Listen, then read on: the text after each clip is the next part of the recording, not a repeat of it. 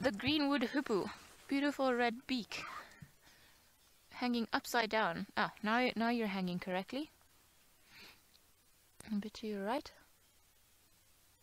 There we go, moving in the tree.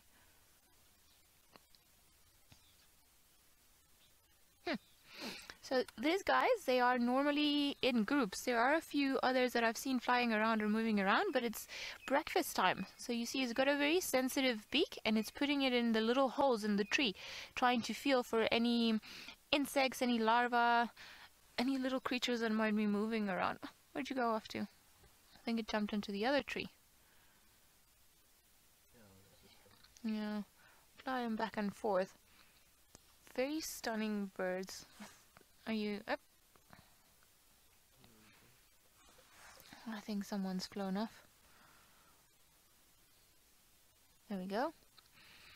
It always amazes me how they hang upside down from the lower branch, from the top branch, their head on the one side, the tail on the other side.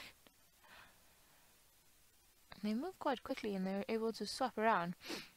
So someone's quite hungry because you're looking for food very desperately. So they're going into living trees, old trees, anything that they can find that's got a little hole where there's a possible insect that's hiding in, potential breakfast for them.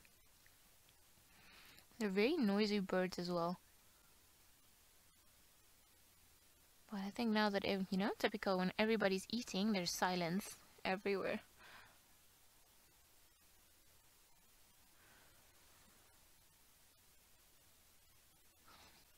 I think you are being sneaky hiding in there, aren't you?